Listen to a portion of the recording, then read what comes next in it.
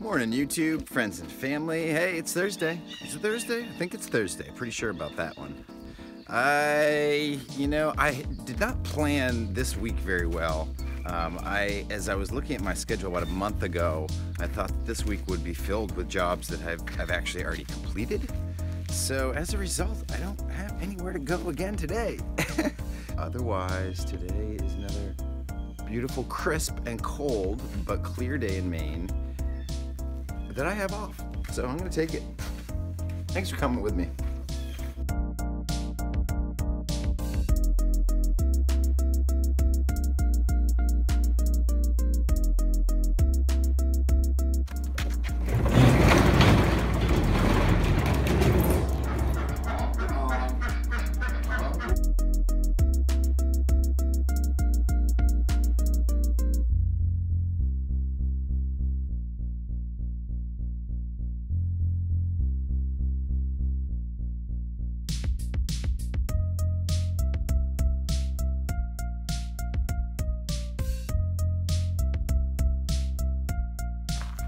One of my subscribers, Beth Richmond, thank you, tipped me off and said that there was a local radio station that had posted on their Facebook feed one of my vlogs about what to do on a rainy day in Maine. I was reading the description, of that post, and I thought it interesting that the post described Caputo as a local YouTuber. And it sort of struck me. I had never really thought of myself as a YouTuber. I just know that there's like this whole world of YouTubers out there, and they're using YouTube all the time. And then I guess I just realized that I'm a YouTuber now. So it was interesting. I looked it up. YouTuber. I said define YouTube. Google search. Well, two major definitions came back. One who produces and uploads content basically for the YouTube platform, to paraphrase. And the other was more of the urban dictionary, which said a YouTuber is anyone who spends a lot of time watching YouTube videos or on YouTube. The definition of a YouTuber just being somebody who spends time watching YouTube really is gone. It seems like now YouTuber means a range of somebody like me, down here with 150 views, 200 views per video, all the way up to somebody like, Casey getting 2 million views per video.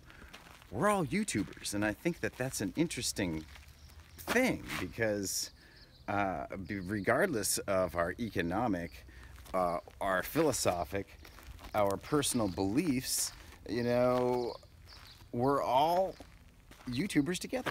It's kind of cool. I keep uploading because people keep watching, so it's sort of like this feedback loop, right? I upload, you watch, so I upload, so you watch, so I upload. Yeah. Anyway, thanks for watching.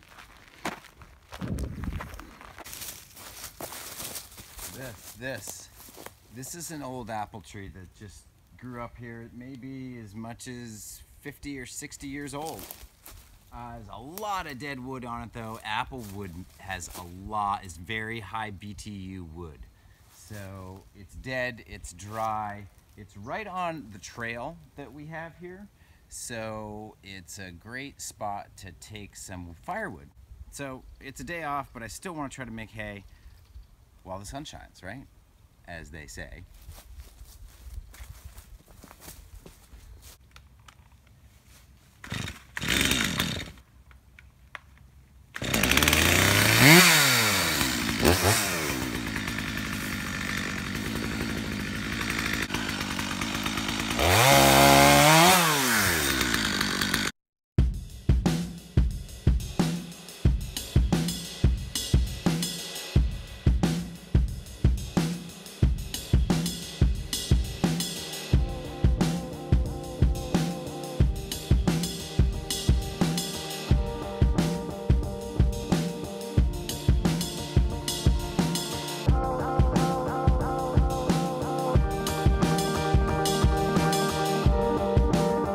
Dad always had me avoid chainsaws because he knew that they were dangerous, and rightly so. Maybe he had an accident once with them. Anyway, he was quite protective, and it's not a wrong thing, but I did eventually learn how to use a chainsaw from my buddy Damon.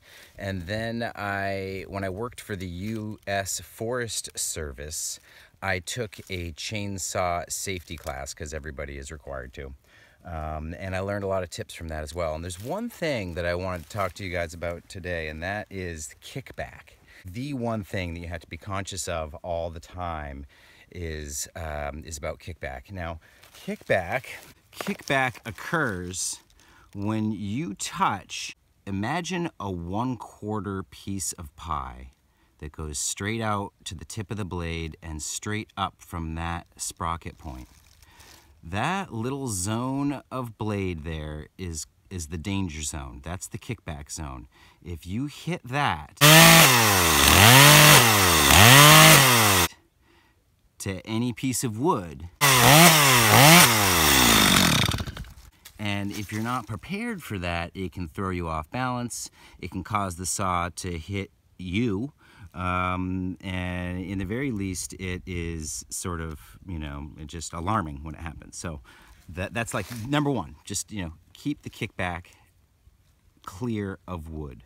And that means when you're cutting in like this, or you're cutting underneath and getting the whole blade underneath,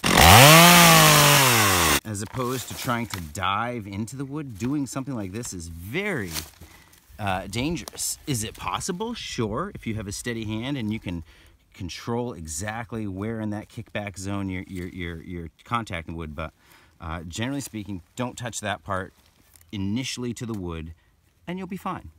Kickback.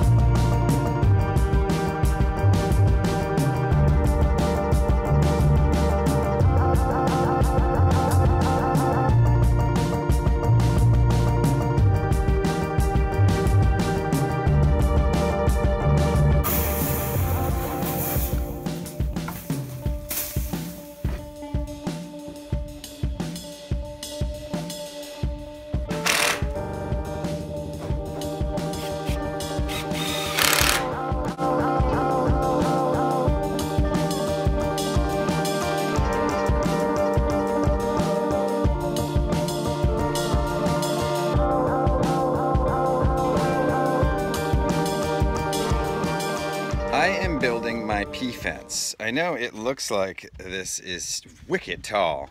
Man, it is. It's over 8 feet. But man, every year I grow peas, I wish my fence was taller because they will just grow as basically as tall as the fence is. And I want as many peas as I can get. I'm gonna make this fence tall. Woo!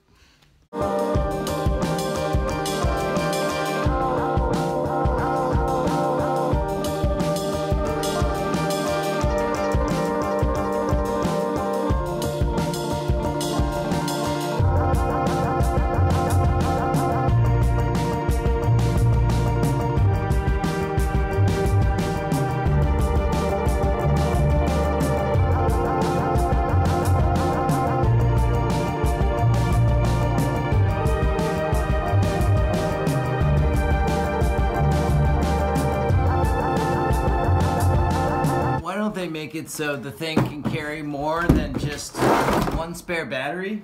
This fits like perfectly here, but when you close it down, these two little tabs here hit the battery. So I'm done with it. I've been frustrated with this for long enough.